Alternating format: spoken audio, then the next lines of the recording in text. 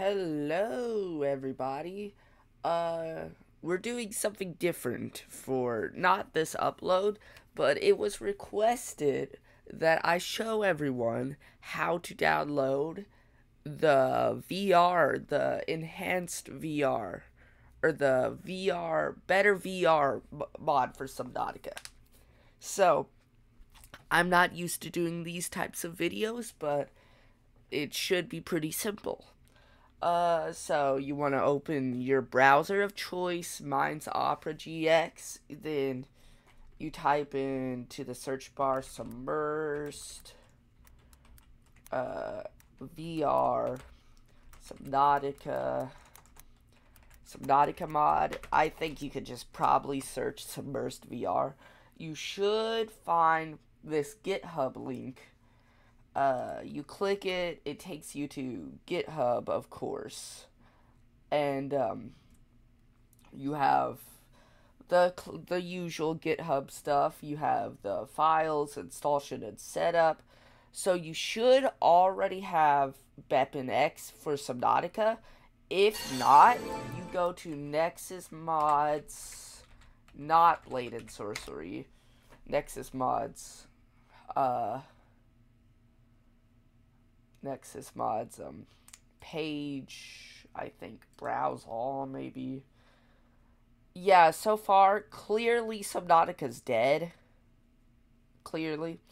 Anyways, I think it's probably going to be the most Q mods, SML, all of this. It's not usable anymore. This is what you want. I would suggest downloading Vortex if you haven't already, because it makes modding for Blade and Sorcery, Subnautica, Slime Rancher super easy.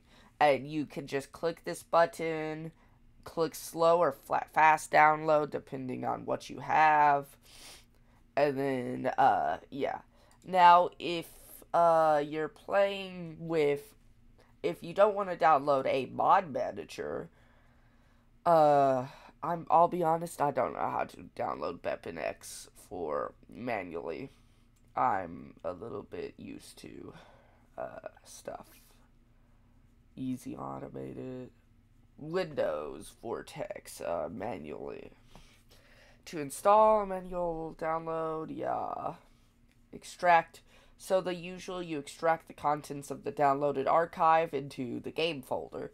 That just means the zip file and drag files and folders into the game folder, depending.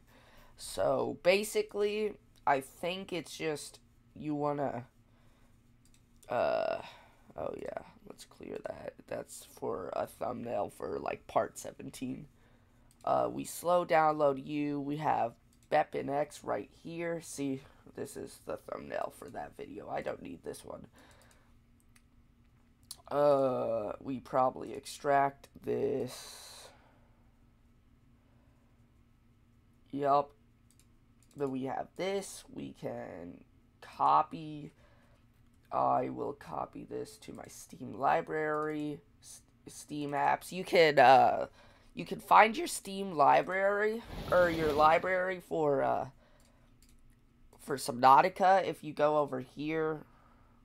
I'll get rid of those and update these.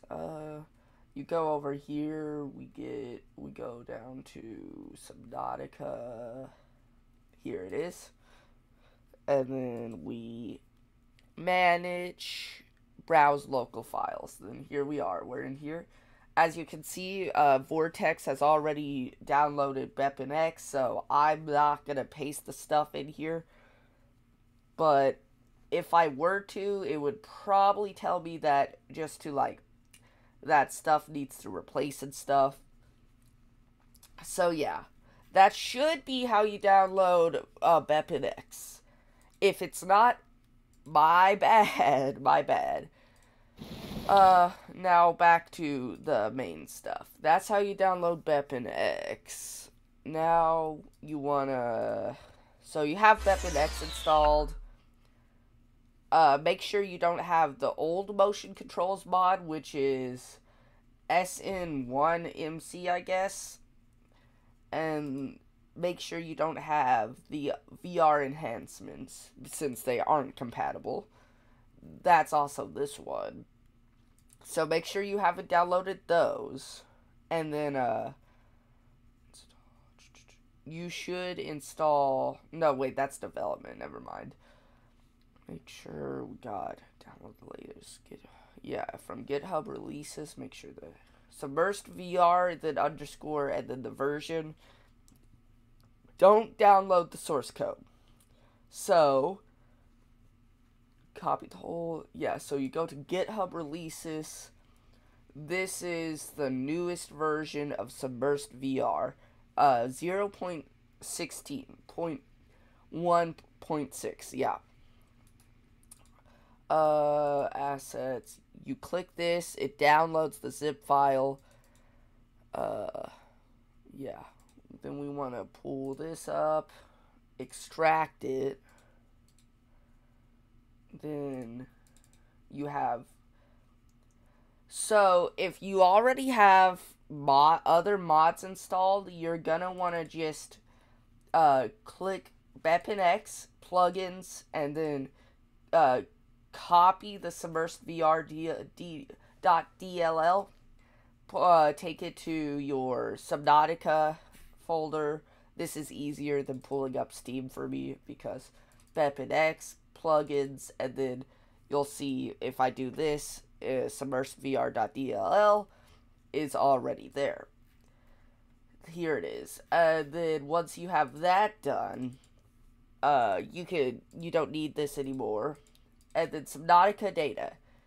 You're gonna want to copy you're gonna want to take click Subnautica data managed, and then copy this stuff, take it back to your Subnautica folder. Subnautica, then you'll see Subnautica data, the same file name here, managed, and then click this. It's already been added, so I don't need to. That's how you get that part done.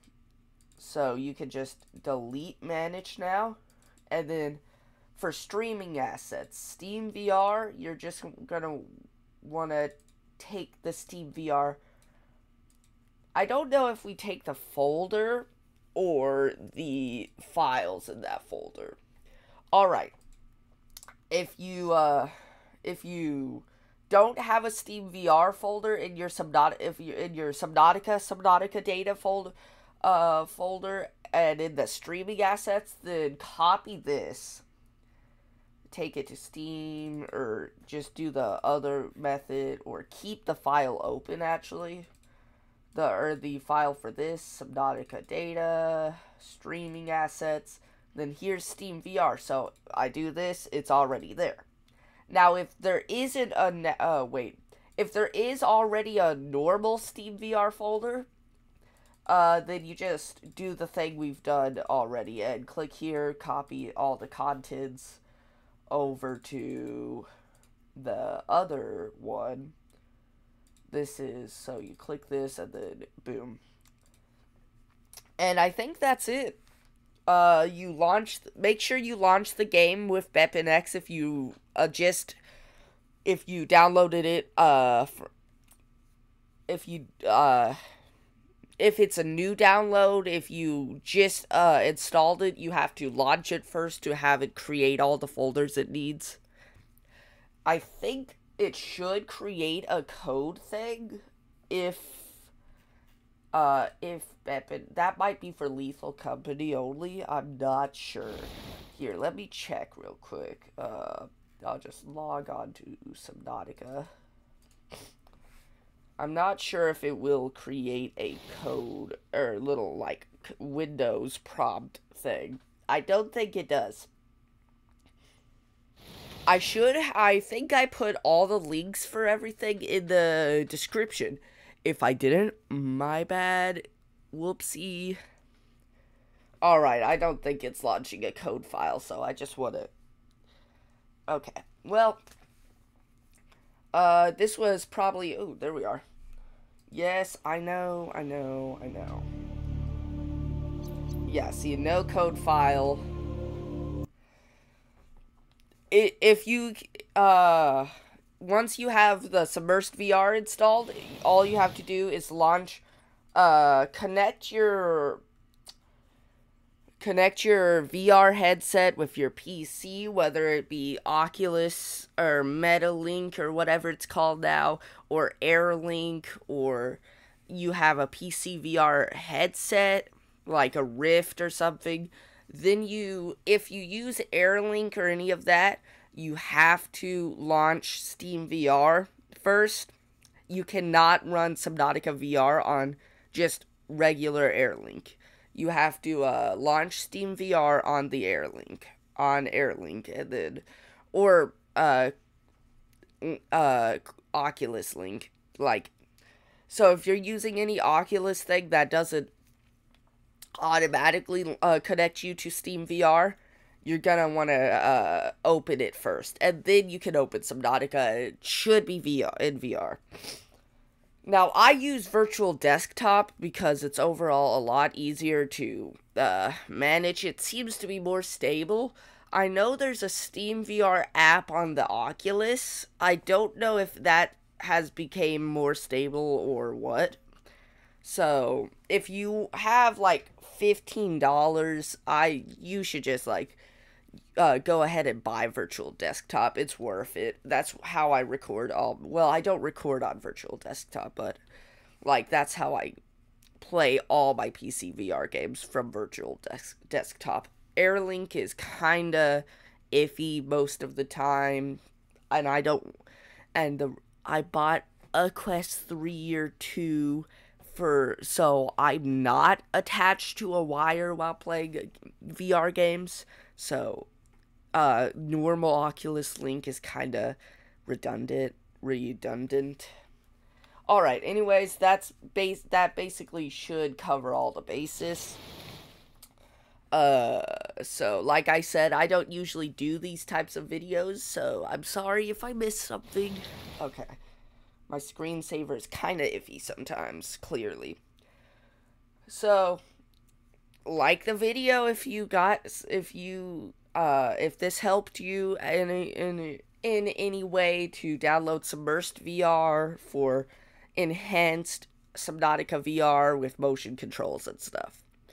If you want to check out more of my videos or watch or keep up to date with any of my series I do, then hit the subscribe button and hit the notification bell.